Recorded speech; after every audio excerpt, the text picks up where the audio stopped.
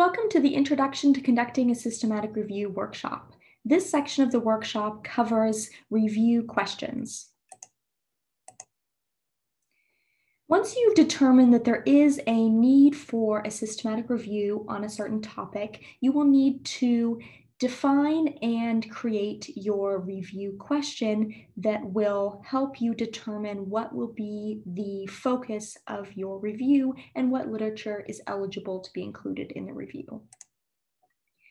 When you are crafting your research question, you need to identify the main purpose of the review, and you should do this in a way that's specific enough that you will be able to create clear inclusion and exclusion criteria and know which articles are eligible to be included in the review and what should be included in your search for the literature and what should clearly be excluded.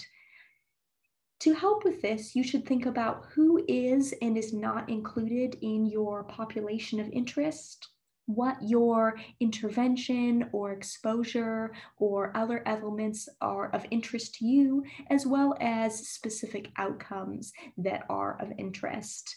Also think about other elements that would lead articles to be included or excluded in your review, such as the types of literature, and the language of the literature and other elements.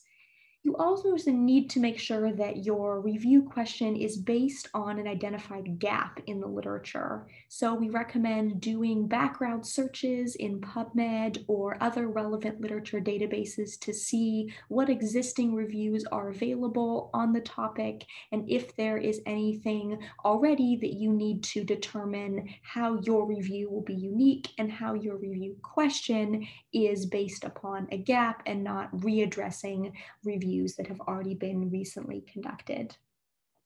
It's often helpful when creating your review question to use a research question framework such as PICO or others. There are more than 25 of these frameworks available that are on the Systematic Review Guide on the HSL website. These frameworks can help you make sure that you're including all the elements that you would want to include in your research question. A common one is PICO for interventional questions.